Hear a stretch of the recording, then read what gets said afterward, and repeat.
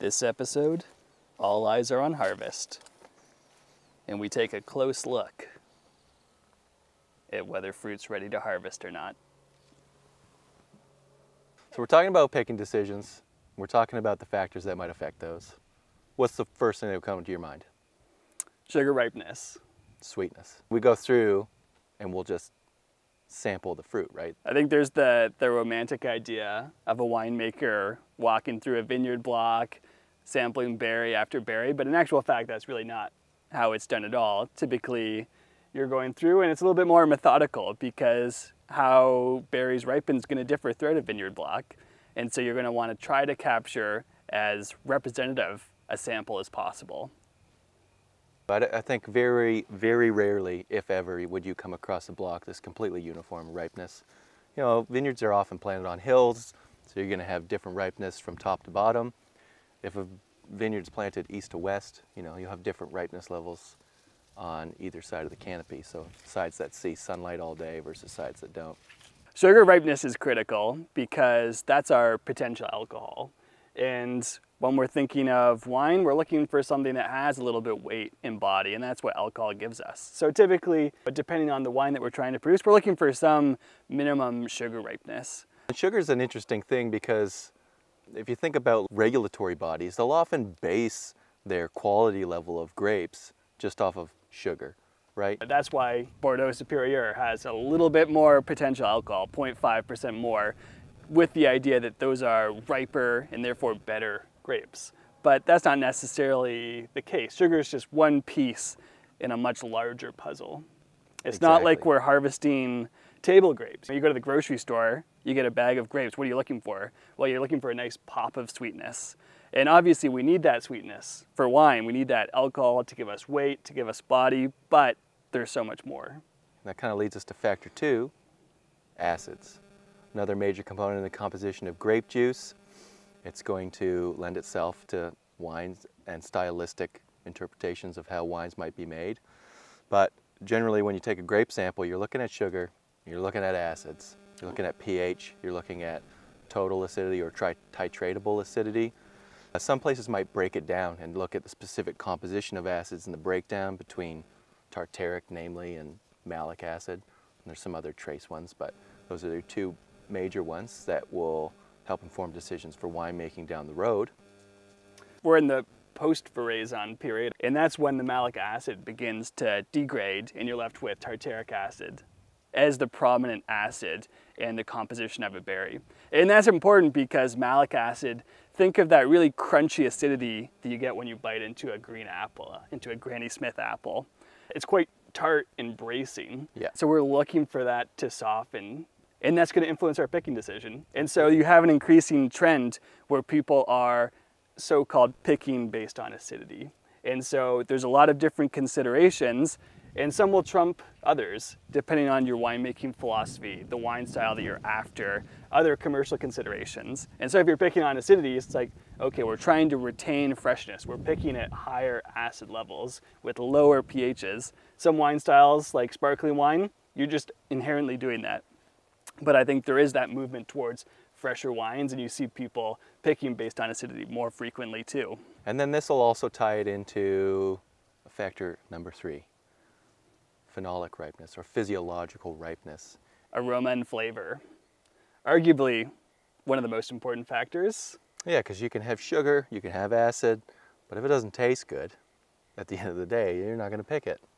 We're here to get drunk and we're here to hopefully taste something. High sugar oftentimes gives us riper flavors, darker berry fruit in the case of something like Pinot Noir, like we're standing in or standing behind. We're in front of it, actually. But that's not necessarily the case. There's not a perfect relationship between sugar ripeness and flavor development. No. A great example was when I was working in South Africa. There was this block of Merlot, and you think, oh, South Africa, lots of heat, should be able to ripen pretty much anything they want. And this particular block of Merlot was at like 28 bricks, and it just tasted like vegetables.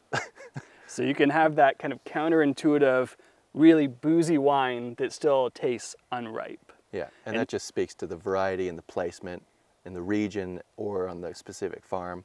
And so it's not always just like there's heat there. we can ripen whatever we want. So we're looking for ripe flavors, and obviously ripe can be quite subjective. For some winemakers, it could be looking for more red berry fruits. For others, it could be more dark berry fruit. When you pick is going to influence what that flavor profile looks like. Absolutely. But it's also going to be largely dependent on perhaps the style that you're looking to create or the region in which you're growing. Because if we think about places like Champagne, where they're picking, they've got phenolic ripeness, physiological ripeness, and good flavor development, but it's ripening at a point where there's low sugar, high acid, and it's just lending itself to a great base wine. And we're trying to avoid unripe flavors as well. So those kind of green, really pungent bell pepper aromas, those are what we're trying to avoid. Ideally, I think trying to keep some of that green herbaceous character for varieties like Cabernet Sauvignon, Cabernet Franc, where we're not letting them hang so long that you end up with dead fruits, because the grape will literally raisinate on the vine, and you end up with stewed fruit aromas that are kind of muddled, nondescript, not very interesting, and just boozy, and don't have the potential to age. Those wines will probably prematurely age, actually. And then it's a struggle once it comes into the winery, because now you're working with potential alcohol of 16 or more. That's going to require specific yeast to be able to do that. And you've probably got incredibly low acid at that point. So now you're talking about supplementing the acid instead of what's coming in naturally. But along with the physiological ripeness comes tannin. That's another factor. Factor number 4. So much like flavor, tannin will develop itself. And so you can come through when fruit is considered unripe, and you'll have these astringent tannin that's kind of disjointed. There's 2 sources of tannin in a grape berry. The skin, that's the more desirable tannin, which is going to give us kind of a silkier, more velvety tannin profile potentially. And you have the seed tannin. Seed tannin, much harsher, more astringent. That's not really desirable. So with skin tannin, there's a bit of a misnomer that the longer you hang the fruit, the softer the skin tannins get over time, and the more brown the seeds get, the more lignified the seeds are. And so those are less harsh as a result. In actual fact, that's not exactly how it works. The level of skin tannin doesn't change in the berry itself. The tannin does feel softer as you let it hang. It's less green, it's less astringent, but that's because of anthocyanin content in the berry. What's anthocyanin? The red color. What does color have anything to do with the tannin profile in a berry? Well, they're closely linked. I mean, first of all, they're both phenols, which seems counterintuitive. Obviously, anthocyanin, we visualize it in terms of the color of the berry and the resulting wine. Tannins, we feel that on our palate when we're eating a berry, when we're drinking a glass of wine. But they're closely linked because what happens is anthocyanin binds with skin tannin, and that process is what, through polymerization, softens the perception of the tannin. Nothing with the tannins changing at all. It's purely our perception. So when a winemaker goes through a vineyard and says, oh, this berry, I can tell this block's not ready. The tannins are still green and astringent. I mean, technically that's true. Perception-wise, it's astringent, but the tannins themselves aren't green. Nothing's changing with the tannins. It's purely that polymerization with anthocyanin. And that's where it becomes a little bit difficult, because obviously once you go through veraison and you see the dark color of the berries, you can't tell that the anthocyanin content, that the color intensity is increasing. So you can actually use very sophisticated phenolic analyses to do that for you. And what winemakers have found, especially in regions like Napa that are taking hold of this new technology, is that they can pick earlier than they thought they could. That the tannins are actually more developed than they were. And that's because the polymerization with anthocyanin is just beginning in the vineyard. This is the start of the process. And so it's going to continue through the winemaking process. And so it's really difficult to do something that's purely visual. Taste is just a very small part of it. So that was long and dull for probably a lot of people out there. But all these factors are, you know, going to inform a decision. But once a decision is made, now we got to talk about logistics. How are we getting this done? Because it's great to walk through a vineyard, taste a grape, and be like, pick it. It could be a 50-acre block. It could be a 100-acre block. So logistically, are we hand picking? Are we machine harvesting? There's a lot of cogs that go into this process.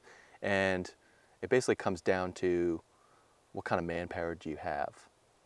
In years like this, with a global pandemic and limited travel, there is a great decrease in labor.